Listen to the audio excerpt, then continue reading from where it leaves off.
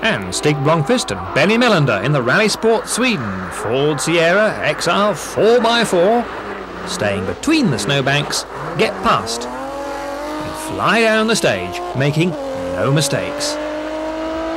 Meanwhile, the crowd are giving Ericsson, their fallen hero, a hand.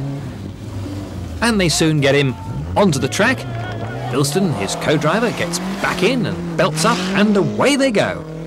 They've lost valuable minutes though, and the pressure's really on Mikael Ericsson now and Klaus Bilston to catch up time.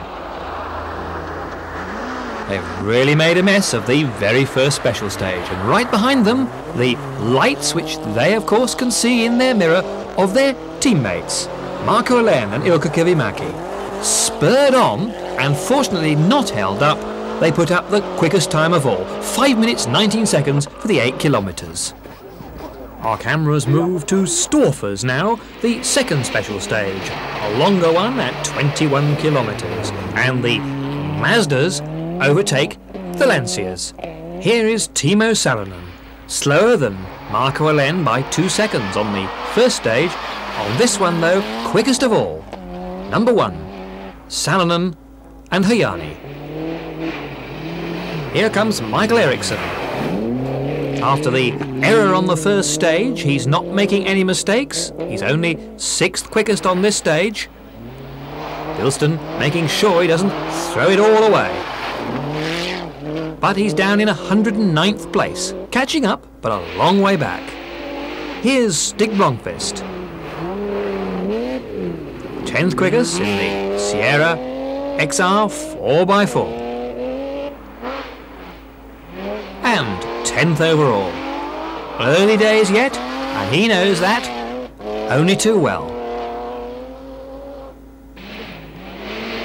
Markku Alen, quickest of all on the first stage, but 5th quickest on this one, beaten by a pair of Mazdas and a pair of Audi Coupe Quattros. Still, quicker than his teammate Ericsson by a couple of seconds, 5th quickest on the stage, but down in 3rd overall behind the Mazdas of Salonen and Sundström.